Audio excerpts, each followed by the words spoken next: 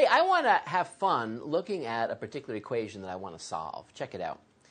It's x plus z all divided by 5 equals y. And I want to solve this for z. But here's the catch. The catch is these aren't numbers. What could they be? They're actually matrices.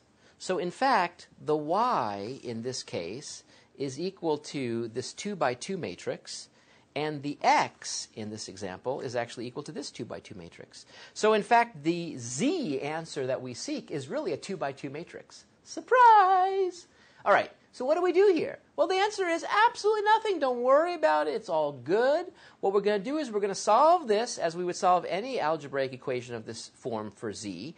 And then at the very, very end, we'll insert this particular value for y and this particular value for x. And those values, of course, really are matrices. But no worries. So check it out. How would you solve this equation for z? First thing I would do is multiply both sides by 5.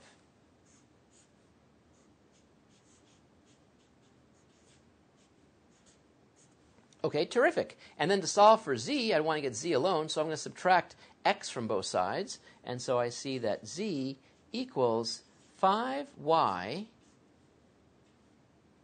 minus x. Well, great. Now I want to substitute what we actually know about y and x. However, they're not numbers. They're actually matrices. So what I want to do is I want to say, okay, so z equals 5y, which is that right there, minus x, which is this right here. So now it becomes a question involving matrices, which is kind of cool. So what does it mean to multiply a matrix by a constant 5? It means that every single entry gets multiplied by 5. And then I'm going to subtract the corresponding entries from this. So what we see here is that z equals, in fact, I have to use a special color pen.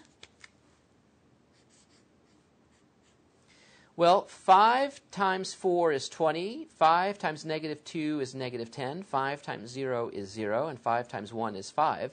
So here I see a 20. 20 minus 2 is 18.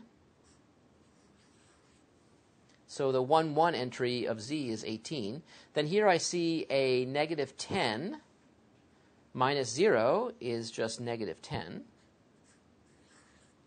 Here I see a 5 times 0, which is 0, minus a negative 1. You have to be careful now. That negative has to distribute everywhere. So minus a negative 1 is actually plus 1. So I just get 0 plus 1, which is 1. And finally, 5 times 1, which is 5, minus negative 3, that's plus 3. 5 plus 3 is 8. And so we see that the solution to this equation of matrices is actually a matrix itself, namely z, which equals the matrix 18, and then in this place negative 10, in this place 1, and in this place 8. And you put that together, and that is the solution.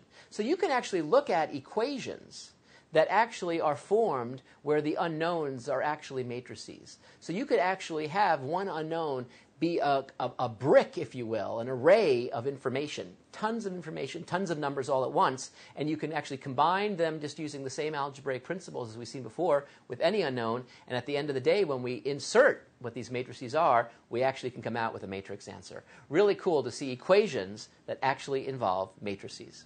I'll see you soon.